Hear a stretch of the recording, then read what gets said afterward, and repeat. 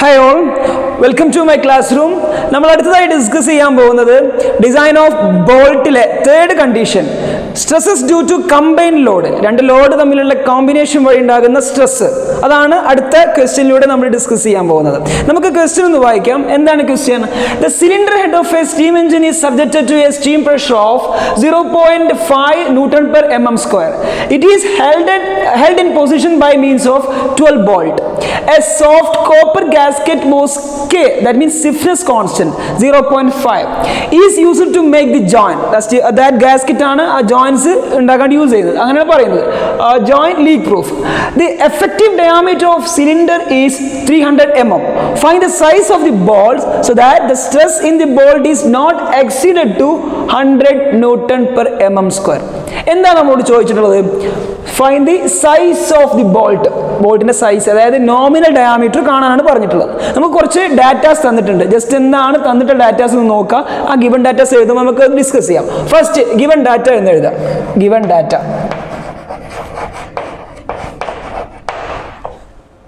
Given data, first steam pressure. Steam pressure small p equal to 0.7 Newton per mm square. Okay. Then held in position by means of 12 bolts. That means n equal to 12. Then a soft copper gasket was K. That means stiffness constant. K equal to 0.5. 0.5 and the stiffness constant.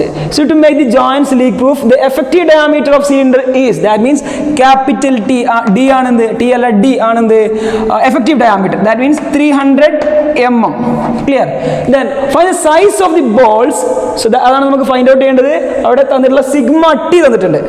Sigma T and 100 Newton per mm square. Newton per mm square. To find size of the bolt.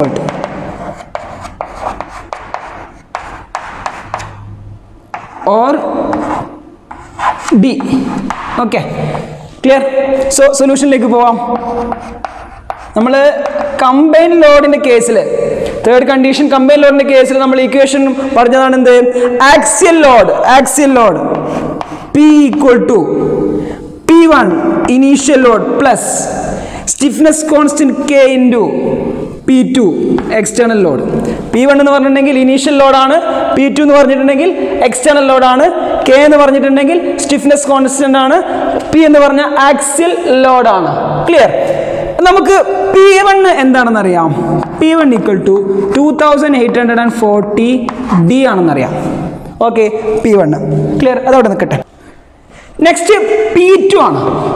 External load. External load is each bolt. One bolt acts in external load. About area into stress, acting the pressure or stress.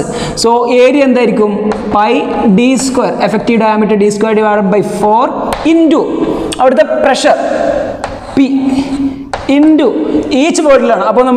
Divided by n, 1 by n. Clear? Okay. So, we have values D pressure P N P2 so P2 equal to values pi into D square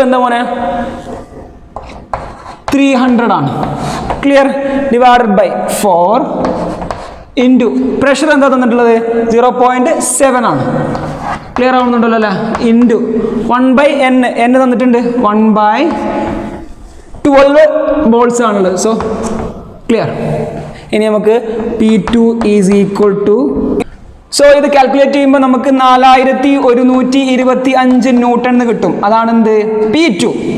നമുക്ക് ഇവിടെ equation ഉണ്ടല്ലോ, combined load equation. So that is P equal to P1 എന്താണ് 2840 D. 2840 D plus stiffness constant എത്രയാണ് 0.5 into 4125. Okay. So, this is 2840 D plus 2062.5. Then Newton. This is denotation Newton. So, axial load P equal to value കിട്ടിയില്ല. So ഇത് axial ലോഡാണ്. അതേപോലെ നമുക്ക് അവിടെ ഉണ്ടാകുന്ന ഇനി axial load മറ്റൊരു ഇക്വേഷൻ നമുക്ക് എങ്ങനെ എഴുതാം? Axial load P equal to V also എന്ന് എഴുതാം. Also P equal to pi DC square divided by 4 sigma T ആണ്. അവിടെ ഉണ്ടാകുന്ന ആക്സിയൽ ലോഡ് എന്ന് പറഞ്ഞിട്ടുണ്ടെങ്കിൽ pi DC square divided by 4 sigma T. ഇത് ഏരിയ, ഇത് അവിടെ ആക്ട് ചെയ്യുന്ന ടെൻസൈൽ സ്ട്രെസ്. ഈ ഇക്വേഷൻ നമുക്ക് എന്ത് ചെയ്യാം? ഫോം ചെയ്യാം. സോ ഇതിൽ നമുക്ക് DC അറിയാമോ? ഇല്ല. Sigma T അറിയൂലേ? അറിയാം. നമുക്കിതെന്താ ഈ രണ്ട് ഇക്വേഷൻ ഈക്വേറ്റ് ചെയ്തൂടെ? രണ്ടും എന്താണ്? സെയിം ആണ്. സോ ഇക്വേഷൻ ഇത് നമുക്ക് ഇക്വേഷൻ 1 എന്ന് കൊടുക്കാം, ഇതിന് നമുക്ക് ഇക്വേഷൻ 2 എന്ന് കൊടുക്കാം. So equating 1 and 2. So we gonna equating 1 and 2 എങ്ങനെ എഴുതിക്കൂടെ? 2840D plus 2062.5 equal to pi DC square by 4 sigma T എത്രയാണ്? 100 അല്ലേ? ഓക്കെ. ഇതിൽ നമുക്ക് D ഉണ്ട്, DC ഉണ്ട്. നമുക്ക് D അല്ലേ കാണേണ്ടത്? നമുക്ക് DC നമുക്ക് എങ്ങനെ എഴുതാം? 0.84 എന്ന് എഴുതിക്കൂടെ? So 2840D plus 2062.5 is equal to pi into 0.84D square divided by 4 into 100. Okay, clear അല്ലേ? സോ ഈ ഇക്വേഷൻ നമുക്ക് റീഅറേഞ്ച് ചെയ്യുമ്പോൾ 55.39D square minus 2840D minus 2062.5 equal to എന്ത് കിട്ടി? 0 കിട്ടി. ഇതിനെ നമുക്ക് വീണ്ടും സിംപ്ലിഫൈ ചെയ്യാം. So D square minus 51.27D, ഇത് കാൽക്കുലേറ്റർ ചെയ്യുന്ന കേട്ടോ, മൈനസ് 37.24 ഈസ് ഈക്വൽ ടു 0 എന്ന് എഴുതാം. ക്ലിയർ അല്ലേ? ഇത് നമുക്ക് ക്വാഡ്രാറ്റിക് ഫോമിലേക്ക് മാറ്റി നമുക്ക് ഇന്ന് ഡിയും ഒക്കെ ഫൈൻഡ് ഔട്ട് ചെയ്യാം. എങ്ങനെ കാണാം? D equal to minus B plus or minus root of B square minus 4AC divided by 2A.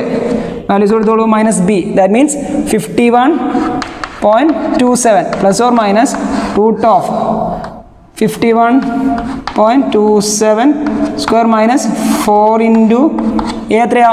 1, C എത്രയാ? മൈനസ്, ദാറ്റ് മീൻസ് ഇതിവിടെ പ്ലസ് ആയി. Okay, 37.24. Okay, so final answer നമുക്ക് D ഈക്വൽ ടു എത്ര കിട്ടും? 51.9 equal to, that means 52.